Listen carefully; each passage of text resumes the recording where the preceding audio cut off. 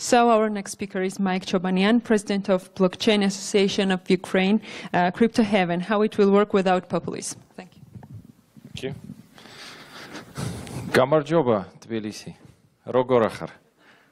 На этом заканчивается все, что я помню на грузинском. Language, English or Russian? Raise your hands. Russian? English? Please raise your hands for English. We don't have a translation in English? Okay, so English, Russian. Okay, just a few. Okay, in that case, sorry, in Russian. Yeah, where's the clicker? Українською мовою. Так, давайте українською мовою. Thank you.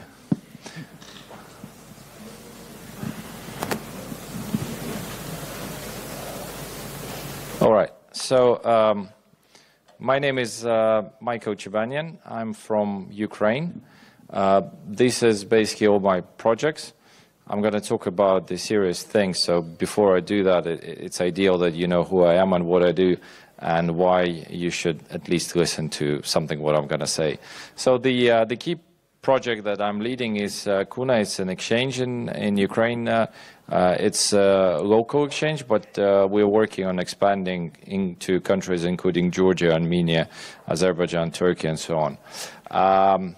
We have the blockchain hub. This is the physical hub for all the blockchain projects. We have the conference room, meetups rooms. We always hold the meetups there and conferences. I have the Cryptomat. This is where you put the fiat money in and you get the crypto.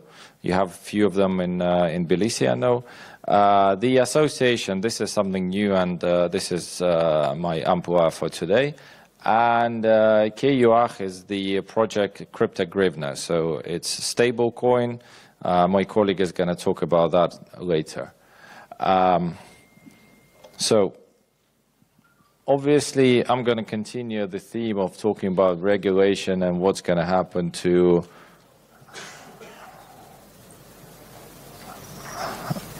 I'm sorry, how do you click this? Можно просто следующий нажать?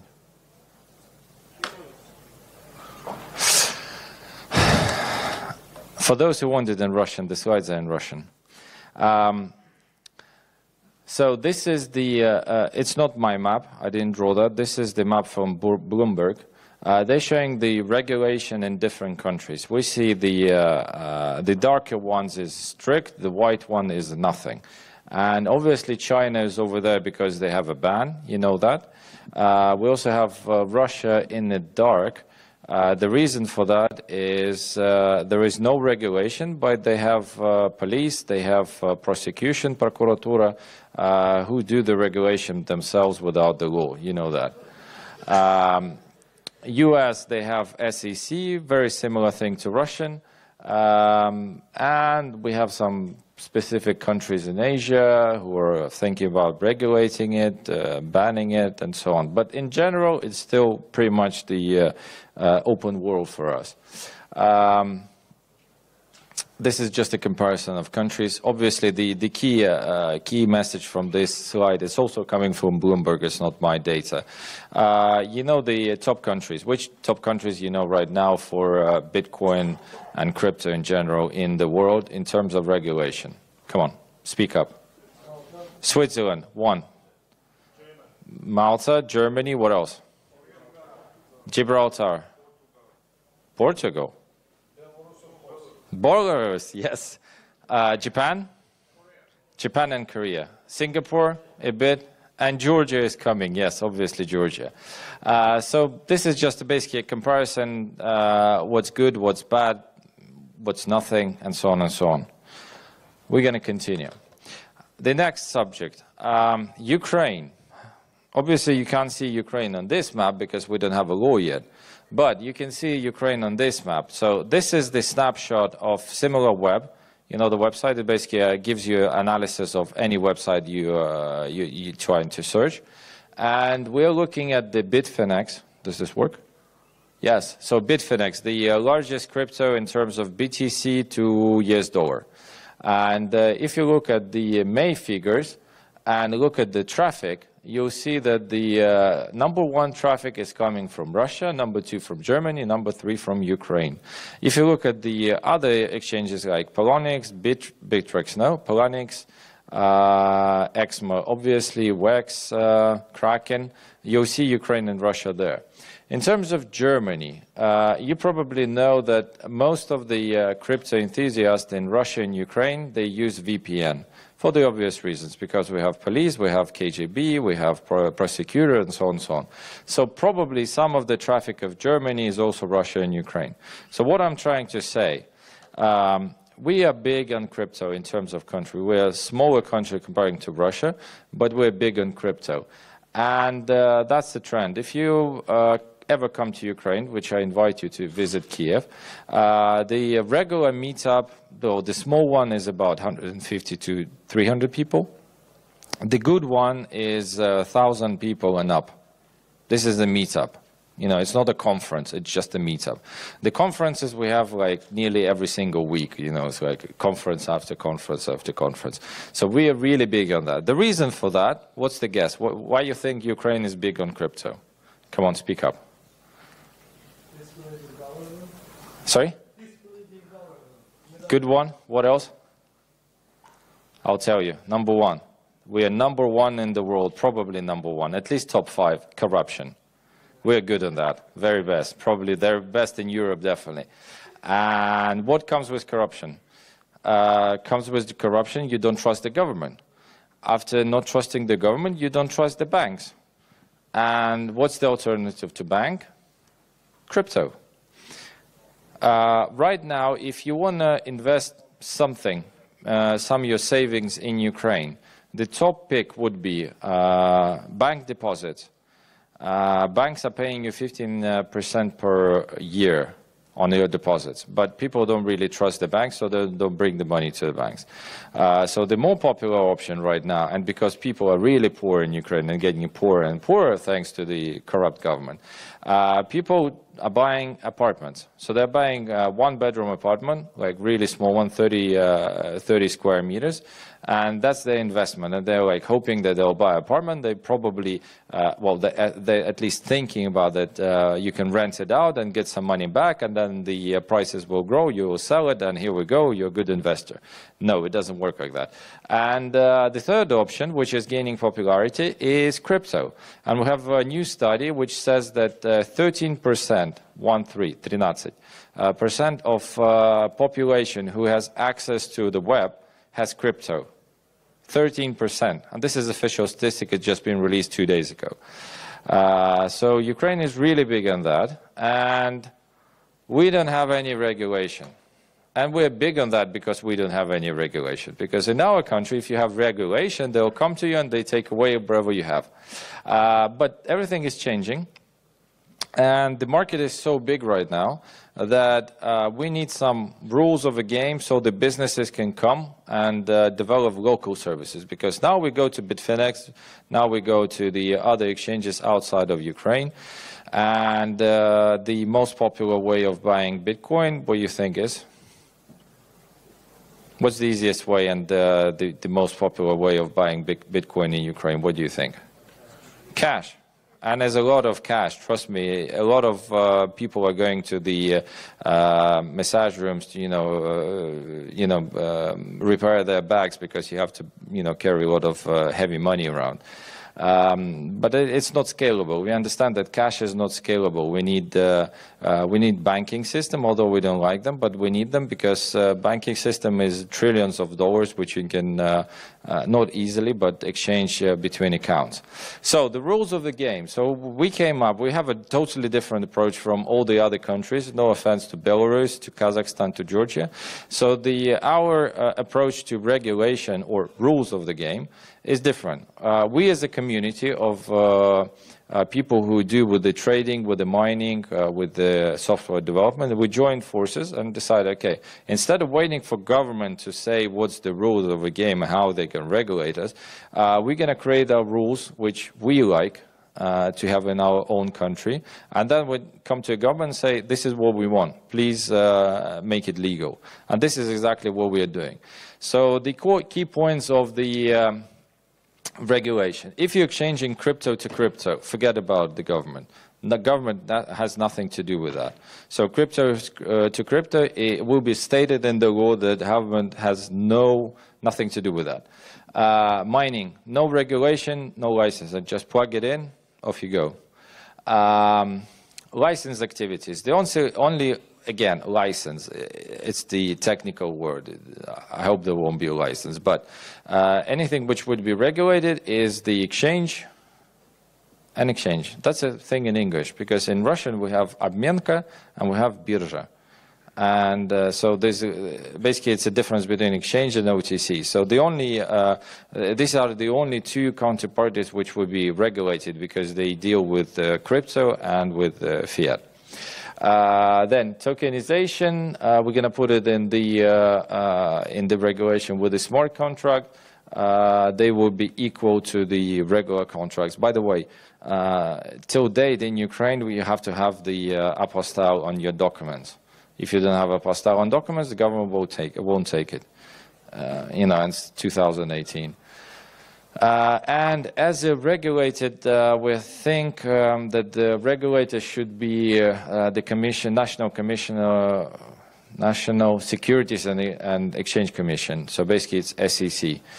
But instead of having direct regulation, we're thinking that it should be a self-regulated organization, like an association, which would be actually regulated, but it would be under the SEC. That's our plan. And again, the association is a market. It's not the government. And the most important point, and that's the only point which government actually interested in, taxes, how to get taxes on that. So we proposed the flat rate, 5%. So anything which you receive from exchange to your bank account gets taxed at 5%. You pay 5%, and it's your clean money. You can send it anywhere. You can buy a Lambo, you can buy a house in Miami, you can buy a similar house on the top of a mountain in Tbilisi, wherever you want to spend it on. No VAT, and the rules of the game should not change until 2025. For individuals, unfortunately, there is also the, what is it called? Military tax or something like that, additional 1.5%. Hopefully it will be cancelled soon, so it will be returned to 5% again. So again, no taxation on exchanging crypto to crypto, tokens to crypto, nothing like that. And if you're mining and you're exchanging and getting fiat, you're also paying 5% flat. If you're not changing to fiat, you're not paying anything. We're looking further than just regulation. Because of a corrupt government, we think that we should, you know, get rid of a government. But it's not that easy. So we propose putting in charge Android. That's why we have Android on the bottom. So that's the new герб. Как будет герб на английском? Symbol? Not symbol. Yeah, some Boulevard, something like that, yeah. So basically, that's what we propose. And the other thing, why I showed you Ukraine as the big market, well, to be honest, I listened to the presentation of CoinSpot, not. The guys from local exchange, I can't remember, yeah. I look at their website, and there's hardly any bids to sell or buy crypto. And the reason for that, you don't have a critical mass. I'm sorry, but Georgia, Armenia, Kazakhstan, they're small countries, small economies, not enough people. So I don't really believe that there will be BTC to Lari or BTC to Drum pairs, at least liquid pairs. We're talking about like thousands of Bitcoins. So the only solution is to join a bigger market. And that's what we want to do. So we want to connect all the ex-Soviet countries together and create one huge liquidity pool. I'm not saying that I'm going to do it just on my exchange. I'm just saying this is the idea for the whole plan as the Blockchain Association of Ukraine. So I invite you to Ukraine I invite you to join association. We're still drafting the law. By the way, all the drafts are on the Steemit and Golos networks. It's a blockchain networks, so you can have a look at them. Everything is recorded. Most of the meetings are recorded on video, so you can have a look at them. They're in Ukrainian and Russian, so everything is open, free and open source. You can, if you have ideas, please share with them, share them with us. And these are my contacts. And Madhgop.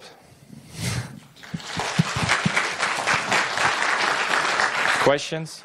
No? You have a question, okay. Hello, my name is Raed from Saudi Arabia. I would like to ask you about the association and how you connect with the other associations of the other countries as your strategy similar to your plan for the exchanges. Very good question. Sorry for the 5-0 in the first match, by the way, but so associations, we plan to sign the agreement memorandum between the Georgian association and our association today. That's a start.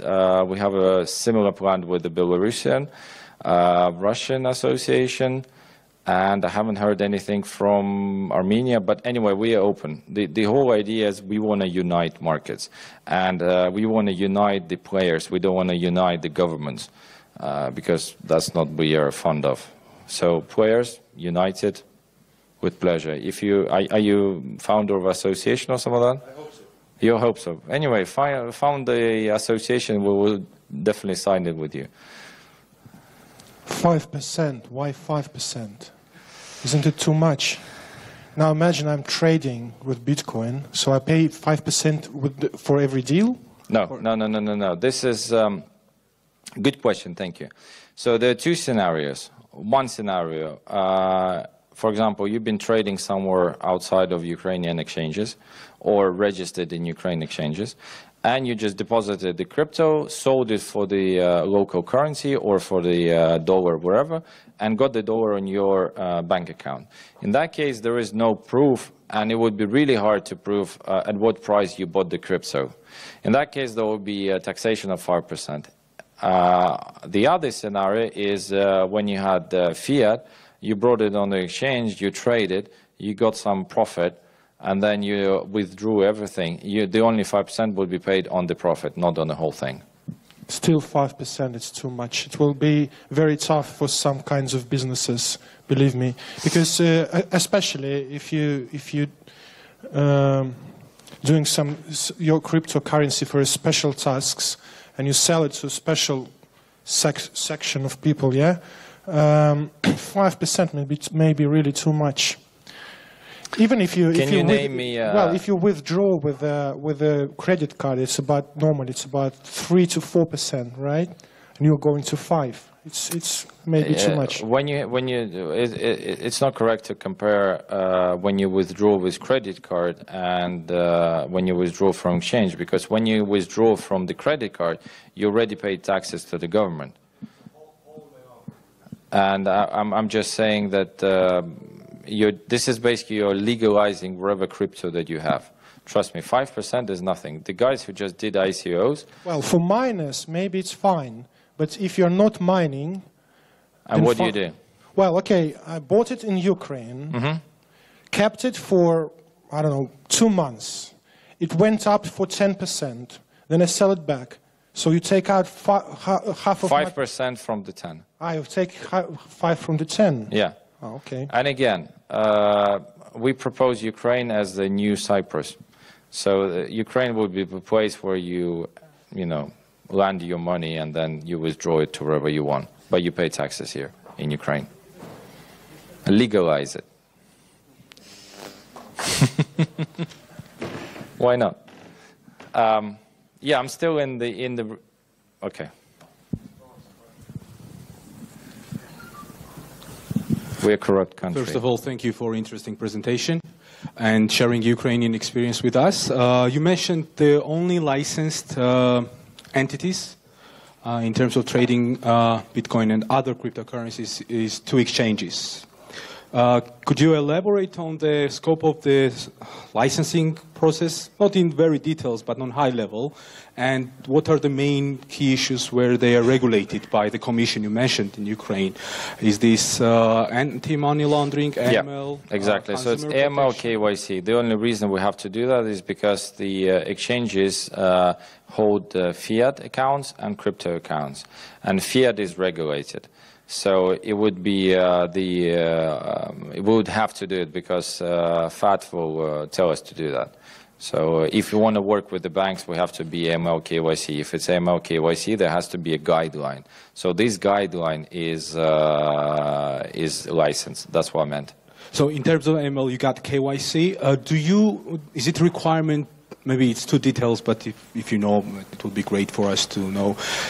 Does the authority, regulator, requires identification of the person who creates the accounts at the exchange? Identification of the people who have a wallet at the exchange? Only if you're withdrawing fiat. Only in case of fiat, right? So if you withdraw fiat and you want to withdraw it, in that case you have to register your bank account with the exchange. Not in advance, but after you decide to withdraw. That's the plan. Okay. Yeah, sure. So if you want just to trade crypto to crypto and you just traded and left, no obligation because it's crypto to crypto. Okay. Understood. And the second issue was consumer protection. What are the requirements for the consumer protection? Are there any disclosure requirements? Can you go into details about the nature of I can't tell you to details because that will be up to the market what exactly we want. So it is not in the draft yet. So in no, we haven't gone bylaws. Not really, no. But anyway, it won't be heavily regulated because if we over-regulate it, I mean, no one will come to Ukraine. We understand that. Okay, thank you. Thank you very much.